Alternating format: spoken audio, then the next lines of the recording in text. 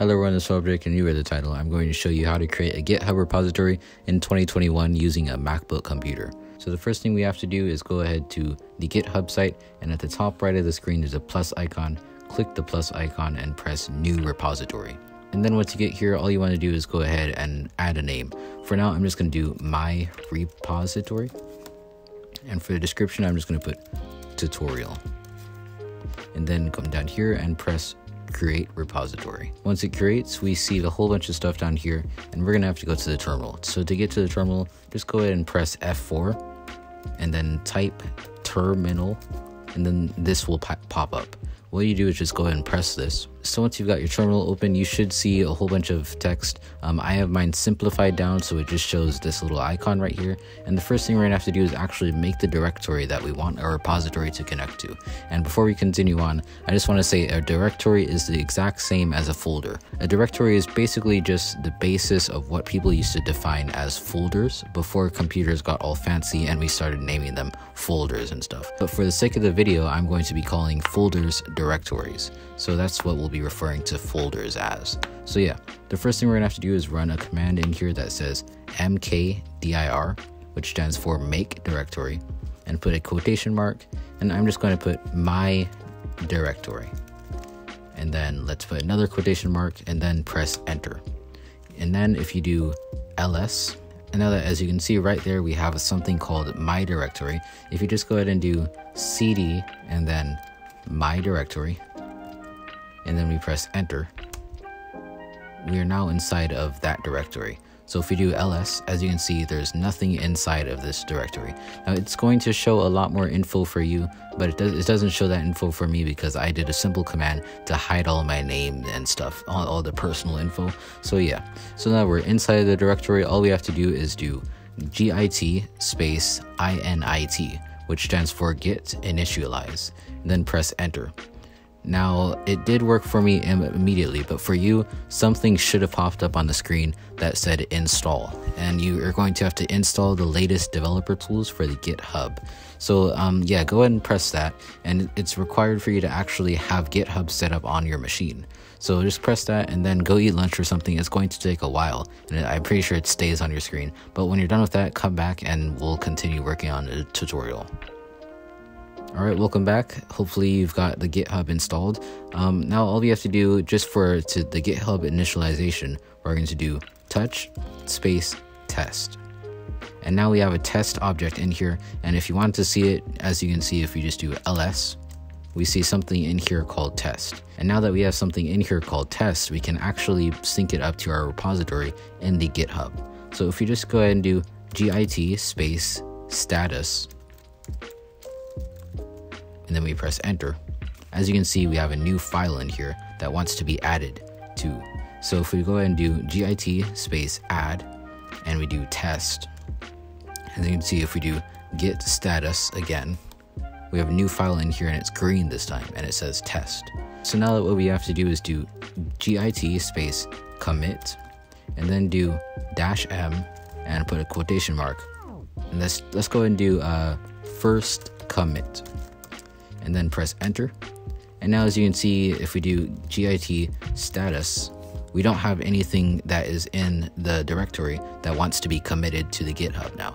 But in order to sync this over, we need to copy some lines from the GitHub site. So if you just go back to your GitHub site, you should see this right here, which says, or create a new repository on the command line.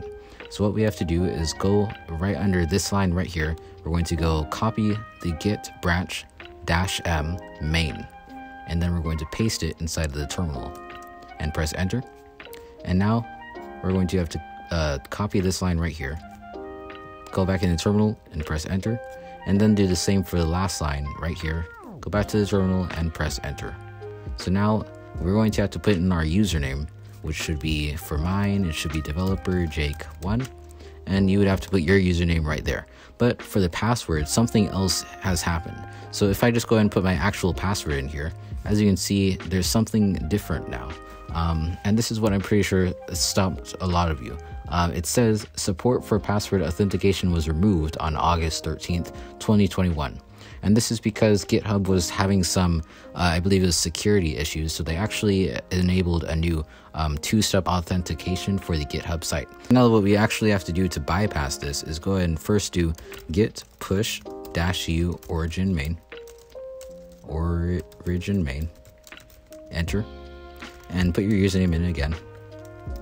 Developer Jake is mine. And that's your username for GitHub, by the way.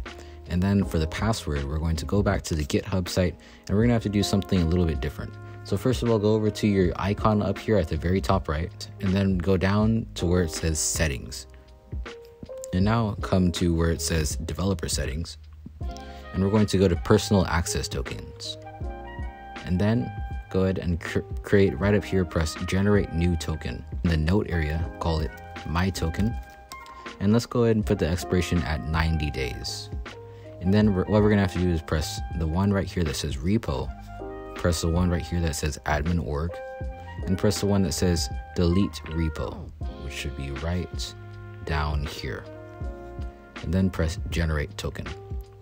And now we have a super secret key. This is just a tutorial, so I'm okay showing my key, but for all of you, you should not show your key to anyone else. This is very, very secret. So copy your key and then bring it over to the GitHub area and paste your key in. And now press enter. And as you can see, the Git has immediately pushed it. And if we go back to our GitHub repository over here, by coming over here, pressing the username and going to your repositories, and then we go to my repository, as you can see, it's now officially committed. So yeah, that was basically how you commit it in 2021, because they did add some updates that made it really hard to actually push your GitHub folder to your GitHub repository. So yeah, and just to let you know how to actually push this whenever you make changes, let's say if I open my test file by just doing open test, and then this is just a completely blank txt file. And then if we go ahead and type some things in here, let's go testing 123 123. It really doesn't matter what you put in here because it's a blank txt file. And then we save it, come back over here and do git status. As you can see now, there's something that says modified test. That's because we modified this file and didn't push it to the GitHub site yet. So what we need to do is do, first of all, git add, and what we're going to do is do dot. So now you've added everything inside of this directory into your git push. So if we go ahead and do git status again, as you can see, now it's green. And then now all we have to do, we do git commit -m, and then we just do just testing commit. And then we have to go ahead and do git push. And now as you can see, everything is pushed and it has worked perfectly fine. So it's never gonna ask you for that password again unless something happens and you have to import your key into the site for the password. So if we go over here, we reload, and as you can see, there's a new commit here called testing commit. And if we press that, as you can see on the GitHub site, it says the same thing here as it does inside of my file on my own computer. So yeah, this is all the tutorial has to show. Hopefully this was helpful to someone. I know this was troubling a lot of people. So yeah, there you go. If you liked the video and it was helpful, leave a like. If it wasn't helpful, leave a dislike. Please share this with some of your developer friends that might be having some issues. And yeah, we will see you in the next one.